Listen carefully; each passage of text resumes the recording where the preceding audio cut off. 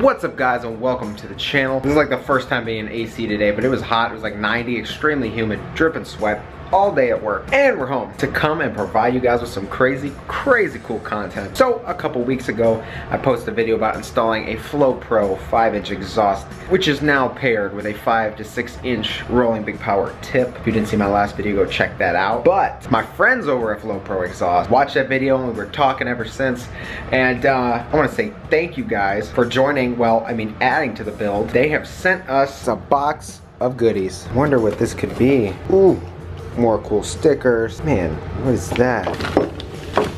Okay. What is all this stuff? That's right guys, our friends over at Flo Pro Performance Exhaust hooked us up with, let's call it an EGR upgrade kit. There were not many of these name brand kits on the market, and when I found out Flo Pro made this, I couldn't think of a better way to pair with my exhaust pipe than more Flo Pro parts, and I can't thank them enough. This is amazing. And today we're gonna be hopping into this. It's a little late, it's about 6:30, so I hope I can knock this out before the sun goes down. Do I think so? Probably not, but we do have lighting and we can probably get this all achieved. Now this is the perfect thing for this channel because I always tell you guys, do things yourself. Have I ever done this to an EGR before? No, I haven't. And if I took it somewhere, it would easily cost me $700 to $1,000 in labor. But doing it myself is creating me a learning experience, and I save all that money. Upgrading this thing is pretty straightforward, and we're gonna hop into it. Doing engine work on a lifted truck, it makes it so much harder, but still can be done. We're gonna start off by disconnecting the negative battery terminals, and then start working our way to this plastic cover.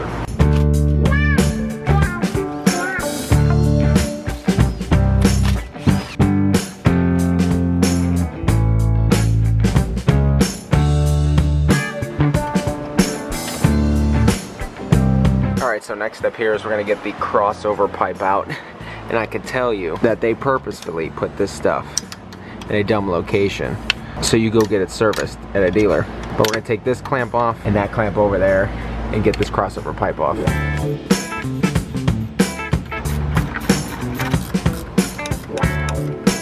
Okay, down in here there's an 8mm bolt you need to take out to get this crossover pipe out. It helps to loosen.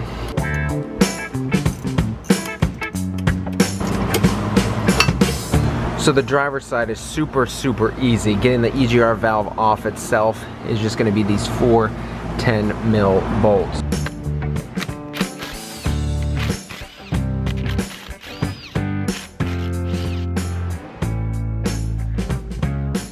Now mind you, my truck has 7,000 miles on it. Look at that. All of this is what's being pumped back into the engine. So your truck is pretty much breathing this. Look at that. This truck has 7,000 miles and it's sucking completely black soot. Not good. Don't forget to take your gaskets off of the intake over here. Now over to this side, we gotta take this heat shield off so we can get to the rest of this.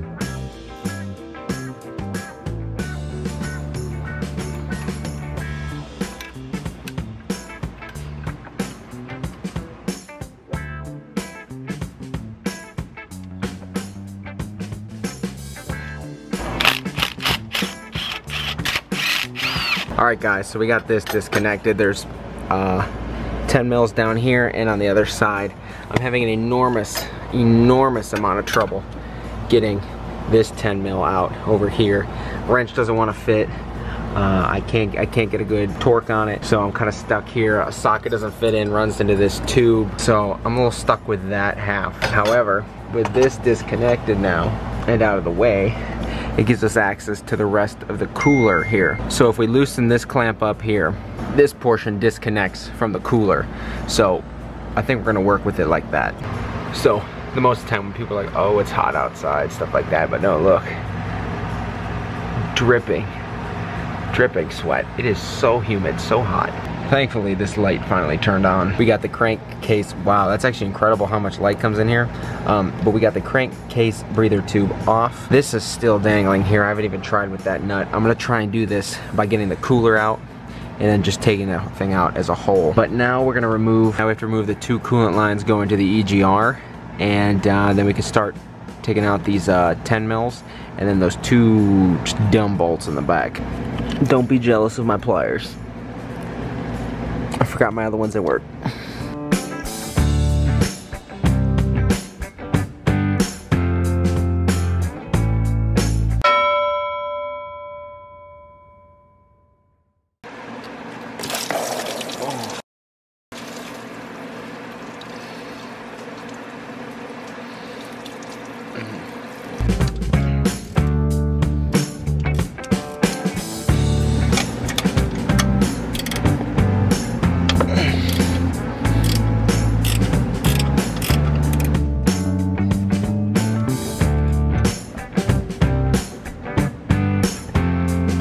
Couple perfect examples here of they definitely put this stuff in dumb locations so you get it serviced.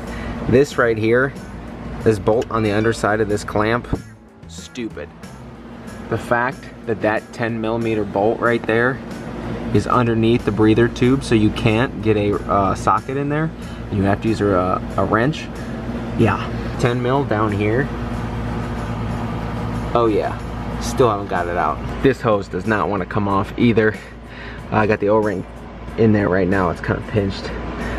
Definitely bloody knuckles, but we're gonna go for those 15s in the back. For this part, guys, I don't know if you can see, but legitimately, you could stick, with the air intake out, you could stick the entire ratchet back here with an extension to get these bolts, or these nuts rather, and it is not that difficult.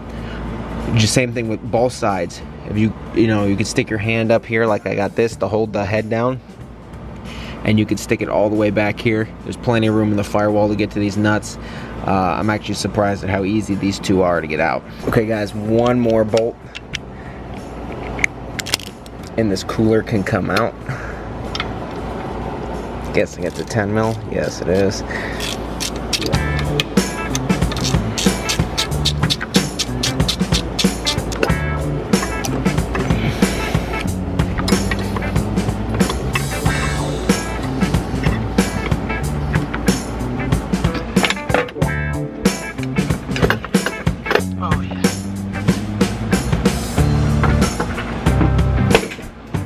Alright guys, so let me tell you, so far, I had to take my watch off because I couldn't reach behind the firewall. Look at that watch tan.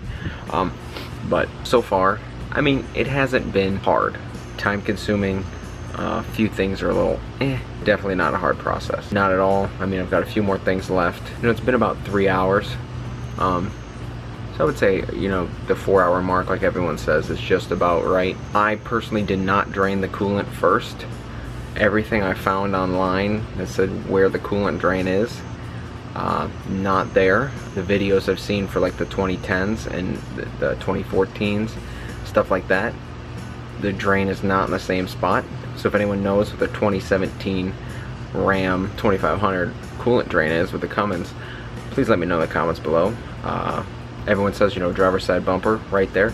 It is not there. I don't know if it's covered by some plastic or something now, but cannot find it. However, it only made a small mess with the coolant. My hands are a little sticky. Probably should be wearing gloves. I keep washing them every time I touch coolant. But pretty much we gotta take this last part off, and then we can start installing our block off plate and our reroute for the coolant.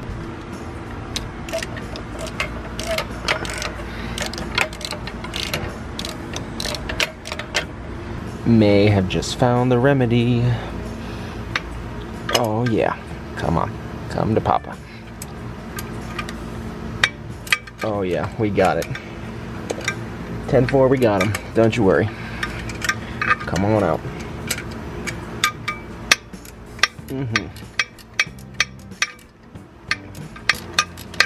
This would be ideal with like a swivel gear wrench, but I don't have that. Oh yeah. Oh yeah, baby. Look at that. Now if you guys want to see how many nuts and bolts I've taken out, here we go.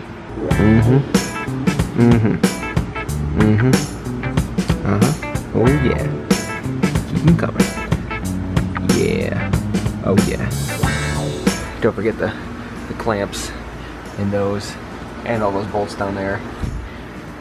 yeah, it's a lot. Anyway, this should, there we go.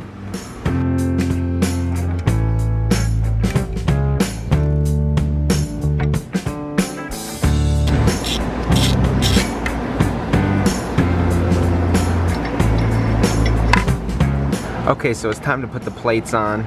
Obviously the one with the EGT port goes in the rear. So when you're racing and stuff, you can put your probe into here. So this one goes in the back, and this one goes in front. And tighten down.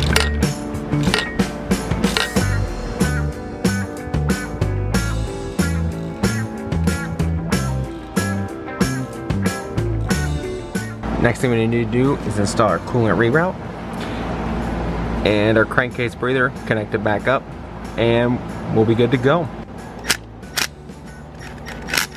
Alright guys, I'm just gonna finish up here. It's late, I'm trying to be quiet. It is, again with the watch, I forgot it wasn't on. It's like 11-ish, pretty much we're all done. I'm not gonna start it low on coolant because it all kind of drained out there. So I'm gonna run to the store tomorrow and pick up some more coolant so I can fill it up. Yeah, we're all done. Super easy process, you know. It's 11 and I started at like 6, but in between I messed around, went upstairs, got some water. It took some time, but it most definitely able to get done at home with little to no experience. I say I knew how to do it. I've never done one before, and this is my first one. It was okay. I mean, it is something that's good, you know, I just gotta be patient with it. And that's all I could say. So bracket and all that stuff is out, driver's side is out. I just gotta clean up all my tools and stuff off the back shelf here, but I put this back on. That's just my preference. I like the look of the 6.7, the way the 6.7 looks. Some people like the 5.9, they want it to make it look like a 5.9. I just want my 6.7 to look like a 6.7. So I put this back on. Just 2 bolts because those other ones are no longer usable, but still pretty sturdy. So like I said, super easy process, and you can most definitely do it at home. A lot easier than you think, and most of the time self-explanatory. But I'm gonna say thank you guys for watching. Take care. I'll see you guys in the next video. If you have any questions, put them in the comments below and I will do my best to answer them. See you guys in the next video. If you have not been here before and you enjoyed this, please click subscribe.